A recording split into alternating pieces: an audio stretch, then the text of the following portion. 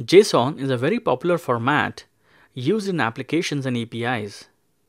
In this video, we will see how to parse a JSON document in Java. You may have obtained this JSON document as a response of a REST API call, or you might have read it from a file. We will see how to access its various nodes, be it a nested JSON or a nested array, etc. Here I have IntelliJ open.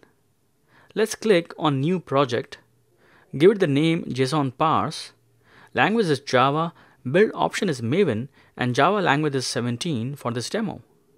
Click Create. And here is our Maven project. The IDE has generated a main class and created a pom.xml file for us. Let's first go to our browser and Google org.json Maven. It brings us to the Maven repository for org.json. Let's click on the latest version, copy the dependency to our clipboard, go back to our project. Let's create a dependencies node, and inside this, paste the org.json dependency we copied. Let's go to the main class, remove the generated code. Let's create a string, JSON string. Since Java 15, we're going to have a text block with starts and ends with 3 quote marks. Inside this, we can paste a multi-line string. Let me paste an example JSON string here. Now, as I mentioned earlier, you could have obtained it as a response to a REST API call, or from a file, or from somewhere else. This is a fairly complex JSON with an outer node, inside which we have the department JSON, inside which we have some key value pairs, a nested JSON location document, inside which we also have a nested array addresses, which has 3 JSON address objects.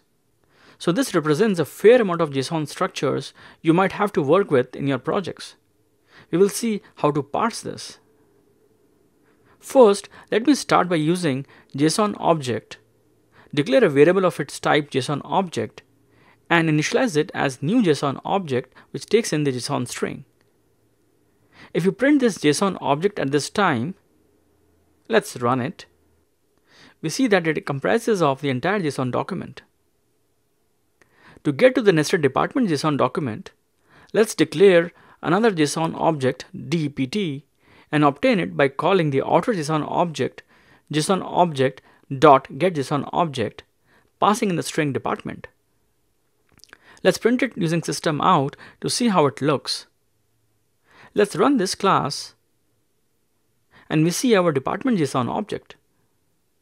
Now let's get to the ID key. Declare a string ID and get it by calling department.getString, passing in the key ID. Let's print it. Run the class and we see the ID tech in there.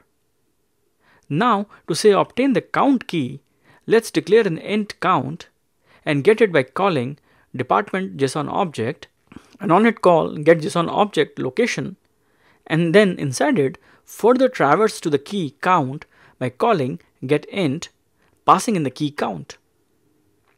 Let's print it. Run the project and we see the count of 3. Now let's see how to work with arrays. To obtain the address array, let's declare a JSON array and call department.getJSON object location. Inside the location JSON, we have the address array, so further call getJSON array and pass in the key addresses. Let's print the JSON array address object using system.println. Run the project and we see the 3 addresses. Now we can iterate over the addresses as we would do for a normal array.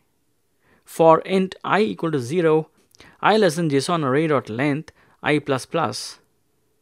Inside that, obtain the address JSON object as JSON array.getJSON object, passing in the index. Let's print the address. If we have to obtain the state for the address, we can call on this address object getString, passing in the key state. Let's print the state, run the class, and we see the address object in the loop and the state for each. We can directly reach a given state. So let's say we want to get to the second state. So declare a string second state and obtain it by calling jsonArray.getJSON object, passing in the index 1 to get to the second address object, as the array starts with the 0 index. And then on it call getString and pass in the key state. Let's print the second state. Run the project, and here we can see our second state being printed. So this is how we can get to the individual elements inside our JSON structure. Thanks for watching.